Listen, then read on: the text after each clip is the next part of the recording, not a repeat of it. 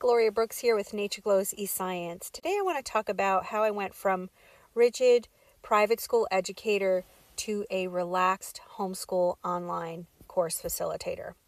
Hi, I'm Gloria Brooks, founder of Nature Glows eScience, an online math, art, and natural science platform for kids ages 10 to 18, ideally younger kids that work beside older siblings well or alongside their parents do well in my courses as well. So it all started when I was 8 years old. This is the first curriculum that I wrote, combining math with marine biology. I was inspired by Jacques Cousteau's books. I was raised by a single mom, and on the weekends I would go to visit my grandparents' house, and they had a collection of Jacques Cousteau's marine biology books. And I thumbed through them, and I got inspiration for these books then. So it seems to be written in my DNA that I write curriculum. But even that has evolved over time and changed. But it just seemed like I've always had this infatuation for connecting academic subjects, even when I was 8 years old. And little story about this is I was in second grade and failing math class. My teacher, Mrs. Thompson, was lecturing math, and she passed back to me my math worksheet covered in red X's. My response to that was to go home that weekend and create these little booklets. And I think this is my favorite booklet, Little Jellyfish. And I wrote out these little math problems. I didn't show the booklets to her. I just did this on my own inclination. And then I store these 3 little booklets inside of this bank statement plastic. So in 7th grade, at age 14, I was adopted by a pastor and his wife, Chuck and Doris Brooks. And my father was a pastor of a church, the Dover Plains Community Church. And I embraced Christianity readily. I remember praying to accept Jesus in my heart when I was in Sunday school. And it was kind of a slow flame. And what I mean by that is it wasn't like this major conversion experience immediately, but over the weeks and months after going to church, I experienced a transformation in my life, which was pretty miraculous. I don't now embrace any type of faith.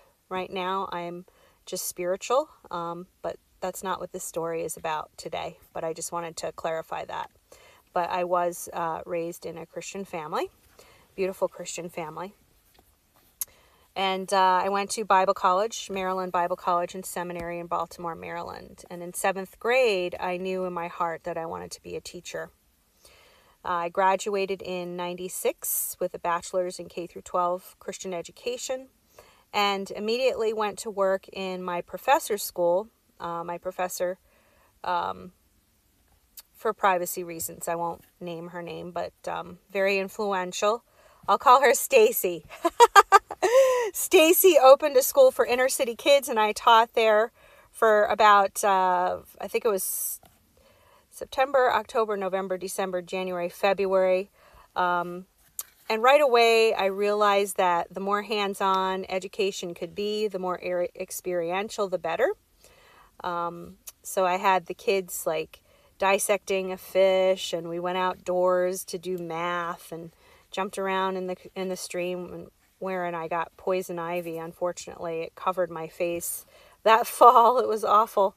Thankfully, we had a doctor in the church who prescribed antibiotics to get rid of the poison ivy infection, but it was pretty awful. I was like turning into an elephant woman. So unfortunately, that first year was really rough for me. The kids were tough for me. They were underprivileged youth, and some of them had some pretty rough backgrounds, and I just was not able to successfully manage my classes in the long run. So I ended up leaving early that year on account of that. Got a job the following year at a small private school of about 200 kids called Evangel Christian Academy near White Marsh, Maryland, and had a Renaissance year there. And one day at the back of church, my professor, Stacy, who opened the inner city school, shared a story about a diamond named Cody, an animated diamond, and there were illustrations of this diamond. She didn't show the illustrations that day, but the way she told the story was the process that the diamond went through to transform and to become from a piece of coal to a diamond, and the adventures that Cody went on through a lava river, and exploding through a volcano, and finally becoming a crown jewel. And I was so inspired by the retelling of that story that I decided right then and there that I was going to write similar stories. So I started creating stories integrating biblical teachings with science and language arts. And my very first story was called Margaret the Oyster Pearl. And I shared that with my students, the first grade students that I was the teacher's aide for, in which I was teaching their Bible class. And the kids absolutely loved the stories. And I would have them retell the stories, summarize them, write their own creative narratives, draw pictures. We would sing songs. And it was just a really creative Renaissance period early on in my education career. Long story short, I went back to the Baltimore Academy of Excellence, my professor Stacy's school, and they had a new principal. She was still vice principal there, but they used the ACE program, which I found out very quickly. Even though I used it when I was in Christian school, and I did well with it, I skipped 2 grades. I found that I did not enjoy administering the ACE program. It was very dull and boring. There was just no creativity. I found myself running around answering student questions and just not really creatively engaged in the program. Very boring, and I burned out. So that was my 3rd year of teaching. And then in 1999, I gave up working at the school and I became a waitress at the Olive Garden. And at the Olive Garden, there was a woman there from my church named Diane, and her husband was opening a school in Newark, Delaware, called Heritage Christian Academy, a principal approach school. So I expressed interest, and they had me come up and visit and help out with the new school. And it was determined by the head pastor of the church there, Pastor Wissett, that they would hire me on as their first, I think it was 2nd, 3rd, and 4th grades that first year. So I had 15 students crammed into this little tiny classroom. I was surprised we got away with it. Like, we broke fire codes for sure. Wall-to-wall kids. And I was using what's called the principal approach, where you teach biblical principles and you tie in the academic subjects. And you teach critical thinking. It was a very rich program, and it allowed me to write curriculum. Unfortunately, I did get burned out after the 7th year of that program. The reason being was I was tired of lecture-style education. I was tired of seeing my kids' long faces. I hated teaching traditional math. We were using the Right Start math. In fact, I didn't like it so much that I passed it on to another teacher. But just as I was really near throwing in the towel with teaching. I was just so discontented with the traditional education model of kids sitting in their seats, 6 hours a day with me lecture styling, divided subjects, tired of grading, tired of testing, just was thinking of a new career. And then we had a man come to our school to do some seminars named Don Tolman. And Don Tolman is a really brilliant and very much out of the box educator, inspirational speaker. And he taught us about eating from nature's table, but also teaching living math, looking for nature's numbers, patterns, and geometric shapes, looking at the golden ratio, 1.618, which is a proportion of beauty found in ancient temples and architecture since antiquity, such as the Parthenon, which is found within the beautiful proportions of the golden ratio, 1.618. Starting from the second to the last step, you can put a golden rectangle around the Parthenon. And also the Fibonacci numbers, which, and I should back up. I forgot one part in the story, which is so key. Back up to the year after I graduated from Bible college, around the same time that Stacy told her story at the back of the church of Cody the Diamond. That summer, our church had a missionary convention, and they would have thousands of missionaries come home from various places around the world, and they would set up booths. And one pastor, I think it was Pastor Mati.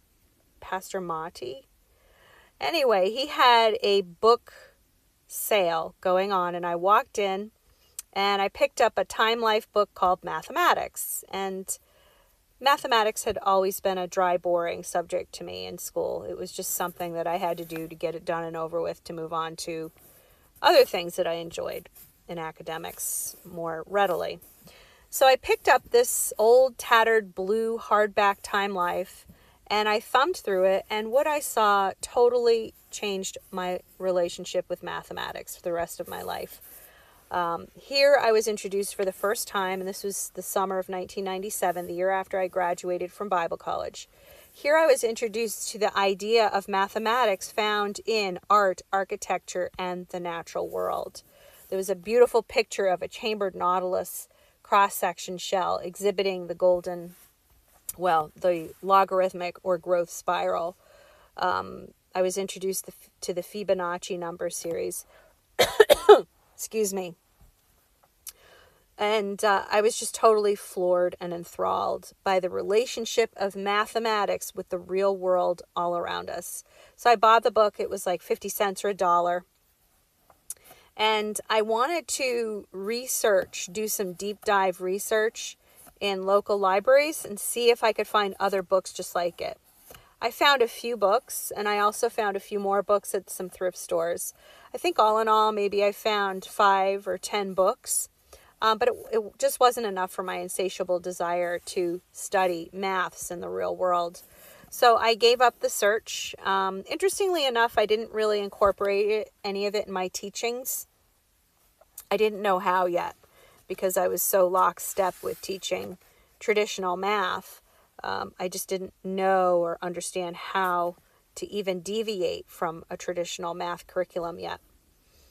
So now fast forward to when Don Tolman came to our school to do seminars. So he reopened the living maths for me that I had been introduced to in the Time Life back in 1997. So this is 2003, quite a few years later since I was first introduced to living maths.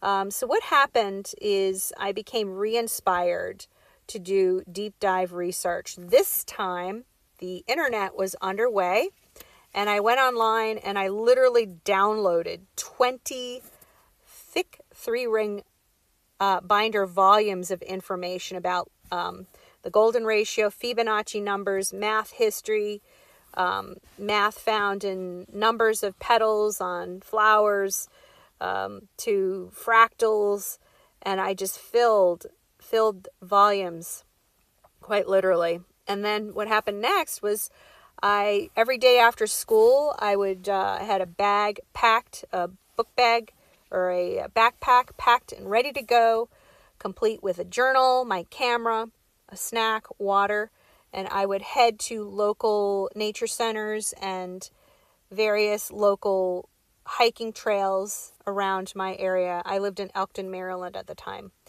And I just had this incredible epiphany. It was just this was like my second renaissance in education. And it was just a rich and deep experience.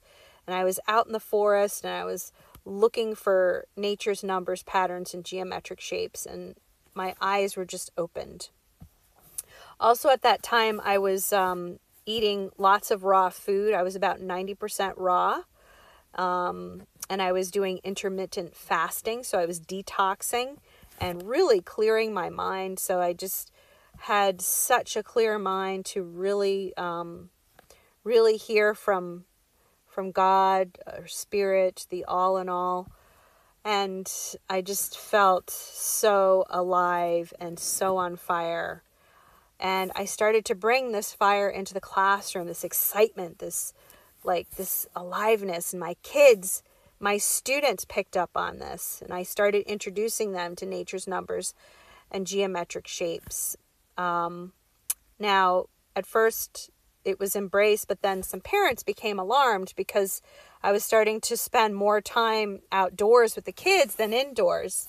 So it caught parents' attention, and the principal told me I needed to slow down and not shock the family so much. So I did dial it back, but I was just so excited. I wanted to be outdoors with the kids every single day, and I felt so restricted. The principal did give me permission to create a course that I taught to elementary and middle school called Math Lab. And that was the beginning of what I have now created online, which is called Math Art, where we look at nature's numbers, patterns, and geometric shapes, along with studying math history and math's connection through arts, sciences, ancient cultures. A very rich curriculum. Including, which I think is the backbone, mathematics history. Studying math history with math it just makes it come alive so much more. Humans learn through story. And, when you're teaching math through a story, it just brings it alive for kids. Humans have been telling stories, sharing testimonies with each other since the dawn of humanity. So it only goes to show that a good, rich story can bring a subject alive, such as math. Teaching math history brings math alive, and that's what I do in Math Art. By the way, click on the link with this post, and you can grab my Math Learning Secrets Guide today. Grab it while the price is this low. Not sure how much longer that will last. Also, as an optional add-on, you can get my Geometric Beauty of Snowflakes online 3-part course. Ideally for kids 10 to 18, but younger kids that can work well with older siblings or alongside their parents do well in that course as well. But the Math Learning Secrets Guide is for pre-K to 12th grade. So grab your guide today while it's available. Click the link now. All right. So I want to continue my story. The school ended up closing in 2006, Heritage Christian Academy. And I ended up moving on to yet another Christian school called Elkton Christian Academy. And I was feeling very restless, very restricted, traditional education model, teaching to the test. Well, not really I was teaching to the test. Divided subjects, lecture style. And I started to break out of that mold. My principal, Mrs. Linda Barton, who was very kind to me, very understanding, saw my creative spirit and gave me liberty to visit other non-traditional progressive education schools. I visited the Jefferson School in Georgetown, Delaware. I visited free schools, the Newark Free School. I visited a Montessori school. And I started to adopt their progressive methods in my classroom. Thankfully, it was embraced. Although I did feel that I was under too much of the watchful eye constantly with leadership, and I felt restricted. I ended up leaving that school for another job with special needs kids in middle and high school called the Elijah School in Rising Sun, Maryland. Unfortunately, that school closed down years ago. It's no longer in existence, but I spent a year and a half there. Again, I was just really tired of lecture style teaching. So I ended up losing my job there, which ended up being a gift. And I went and moved to an intentional community. I'd been researching intentional communities, communities that live sustainably. They live in cooperation. They make decisions together. Heathcote Intentional Community makes decisions by consensus. There was a homeschool program there called Open Classroom, led by a woman named Dana, and she invited me to apprentice. So I apprenticed there for 4.5 months. An absolute dream come true. It was just perfect, just exactly what I was looking for in education. A democratic model, which means the kids have a voice and a say and get to direct their learning. And teachers are there as facilitators, offering the resources, which is what I do online. Each of my lessons is guided by a short PowerPoint lesson, but then I give projects and activities and different options for students to choose how they want to further learn about a particular lesson, all online. So my eyes were opened with the Open Classroom program. Here I became first an observer. I de-schooled. There were no grades, tests, divided subjects. The kids were led by their learning curiosity and passions. And Dana had a well-stocked learning center so that the kids had plenty of resources to choose for their learning. So what did they choose to do? Arts and crafts, board games, playing outside for hours at a time, hiking around the 112 acres of wooded land, playing pretend, acting, storytelling, just a rich program. So I ended up taking over the program the following year and creating Heathcote Art and Science Center, HASC for short. And I served 16 homeschoolers that year. But there was a core group of 4 or 5 students that came to the HASC program. They were the residential homeschool students. And that was probably the most exciting, richest opportunity I've ever had in my whole life. Like I said, it was just an absolutely gorgeous rural setting on 112 acres of wooded land, nestled in a valley. Our learning center was in a 3-story old grain mill, renovated. We were on the 2nd floor, wood floors. I don't know what the walls were made of, but they were really like a thick concrete. Quite cool in the summer. But I ran the program from September of 2010 right into May of 2011. We met 3 days a week for 4-hour stints. And I absolutely loaded up the Learning Center with math, art, and science resources, just like the program's name, Heathcote Art and Science Center. So I brought in my microscopes, I brought in like spirograph, board games, beautiful storybooks and picture books about math and science. So math and science was what spearheaded the learning, along with the natural resources of the land, was what I interwove together in the program. So what did the kids do? They did science experiments. We had mad scientist days where we did one experiment, for example, where we were testing the alkalinity using various fruits and vegetables, cabbage. We were measuring the alkalinity in cabbage juice, I recall. I had a series of cups lined up, and the kids were putting litmus papers in them and testing acidity and alkalinity. We did art projects. We made paper. We would blend up construction paper, different colors, and then we had these they call them decals, and like it was a screen, and I hot glue gunned the screen to 4 wooden poles, and then we would dip the screen in the paper mash and let it dry, and then they would have these really pretty pieces of paper that they could draw on and color on. We played board games, we played hide and seek, we built forts, we did aquatic hikes, we fed the birds, we did bird watching. It was just a rich and glorious program. Unfortunately, Heathcote Art and Science Center did come to an end. There was one community member that really did not want the program. She just did not want kids around all the time. Kind of a crusty grump. So I ended up moving my program online to what it is today, Nature Glow's eScience. So go ahead and click the link and grab Math Learning Secrets, and I teach you my 5 pillars, Math Learning Secrets, helping to liberate you from math academic drudgery.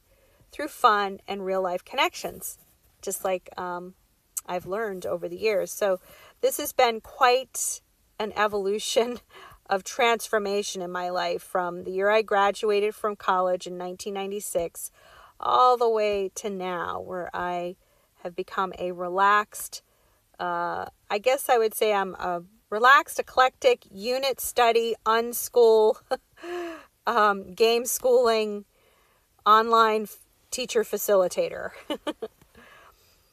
So I'm trying to think if I've left anything out. So yes, so I started teaching online in 2010, the same year that I started the HASC program, Heathcote Art and Science Center. So when Heathcote Art and Science Center closed, I was completely teaching all of my courses online. I was developing marine biology, birds, botany courses, nature connection, math art, mammals, animal physics. I developed a wildflowers course. I taught some special courses in the summer, like shortened versions of marine biology, mammals, math art.